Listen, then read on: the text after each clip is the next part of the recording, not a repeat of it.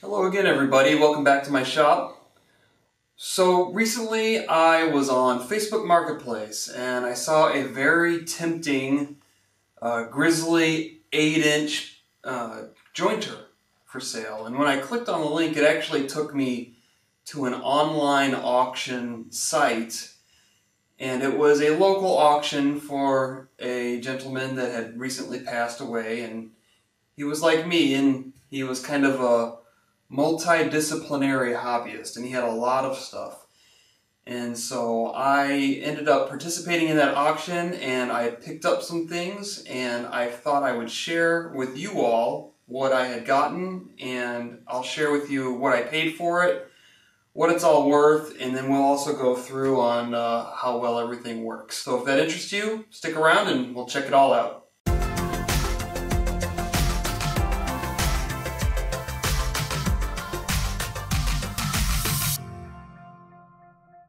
Okay, so first off we will start with the box of goodies here on my left. I ended up bidding on 6 lots and I won 4 of them, and one of the lots was this box full of glues and resins and supplies for glue ups mostly. So along with that, you know, I got a few rolls of this wax paper, you know, no big deal.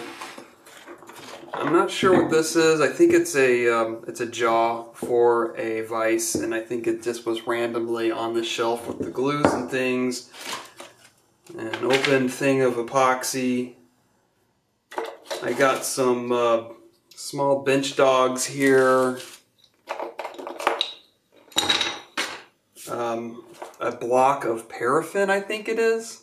I'm not sure what it would be used for. I got this cool little Allen Bradley on-off switch. It's really old school, and I do a lot of work with Allen Bradley in my day job, so that was kind of neat. You know, your typical Harbor Freight bag of acid brushes. And then I got some clear Gorilla Glue here that looks like it's still good. I got some polyurethane Gorilla Glue, which looks like it's still good. A couple of boxes, or a couple of bottles of really old Elmer's glue that actually looks like it's still good. You know, one of those epoxy sticks. And then, oh, I got a bottle of, old bottle of WD-40. Alright, so now here's some of the more, you know, appealing things. This is a clear coat epoxy. I guess it's for doing tabletops and things like that. It comes with 2 parts here. It's still in good shape. I got a bottle of Titebond hide glue. I guess if I want to do some reversible gluing. And then I got these 2 full bottles of Stickfast CA glue in thick and in medium. And along with that, I got these 3 bottles of spray activator for the CA glue. So this was really what I was going for when I was bidding on this lot. And I only paid $14 for this whole lot. And I got to sort through it all and kind of clear out what I don't want. But most of it's worth keeping for the most part. It's all pretty good, except for maybe this old 5-minute epoxy. It may not be good anymore. And the second lot I picked up was this hand truck here. I used to have one. I don't know what happened to it. I think somebody borrowed it. This one weighs about 30 pounds. It's pretty heavy duty, and so I just got it because it was cheap, and I was going to be picking up some other stuff while I was at the auction pickup site anyway, so I decided to grab that, and that lot cost me $14. The third lot that I bid on and won is this collection of router plate inserts from woodpeckers.com. Some of them are machined out of aluminum, which is very nice, and the rest are machined out of plastic. And as you know, the Woodpeckers products are very high quality, made in the USA, high precision items, and this is a set of 10 rings, and this set also cost $14. And the main reason I bought these is because I was bidding on the next item, but unfortunately the way that they had it set up was this item ended before the next item came up. So if I won this one, I really wanted to win the next one because this goes with the next item, and this was the big thing that I went for. So we'll check that one out now. So what you're looking at here is a homemade router table. It's a pretty heavy duty setup that we got going on here. There's a bunch of accessories that came with it, and so I'll kind of work through everything. Right up front here you see this is a rockler. It is a jig, a sled for routing narrow and small parts, you know, on your table. So like especially if you're routing like cope and stick joinery and you have a narrow piece that needs to go up against the router here, this will hold it all steady.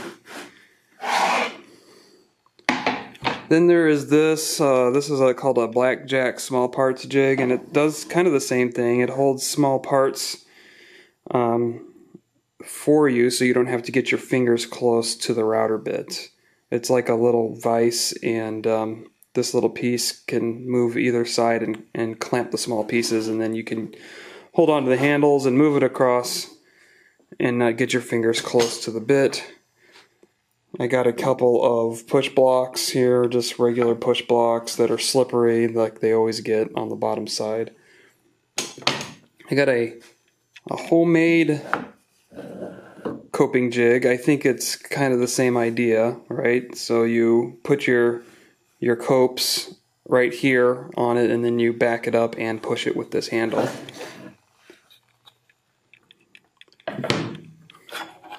Nice little metal ruler from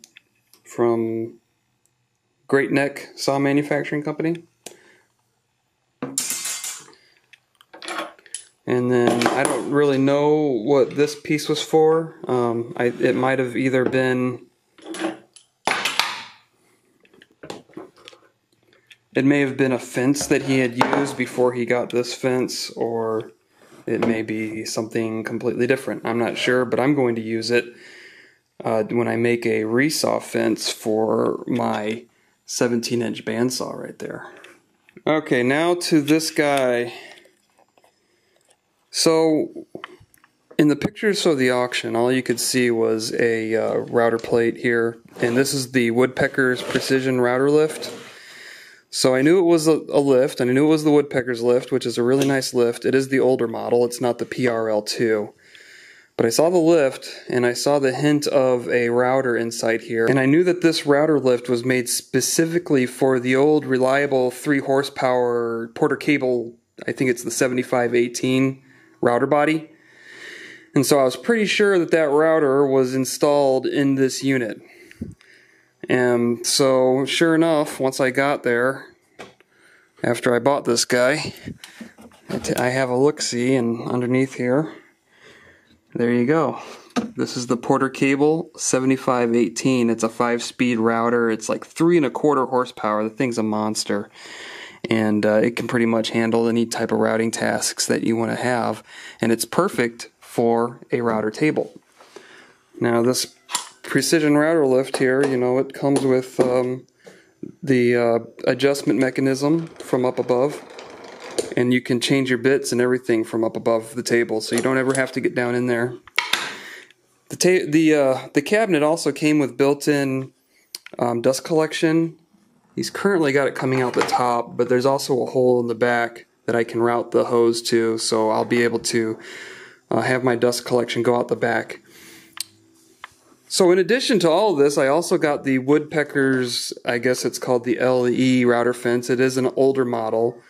It doesn't have the aluminum extrusion on it, but it does have these nice MDF fence faces here that are replaceable.